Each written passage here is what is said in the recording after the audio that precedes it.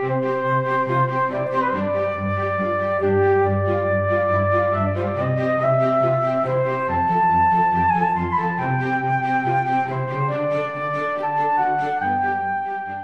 of the most interesting religious houses had been established by then, the Quaker Meeting House at Lobwood. The Quakers were founded in 1652 by George Fox. They believe in a plain, peace-loving life. This chapel was built in 1689, the year of the Religious Toleration Act, and is very simple.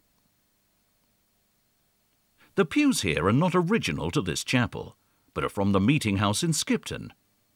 However, they do date from 1761. The meeting house is looked after by the Historic Chapels Trust, and it is open a number of times during the year and occasionally for services.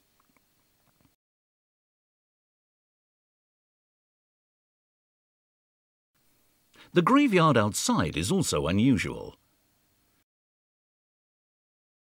Quakers usually have simple graves, but 4 chest tombs stand here.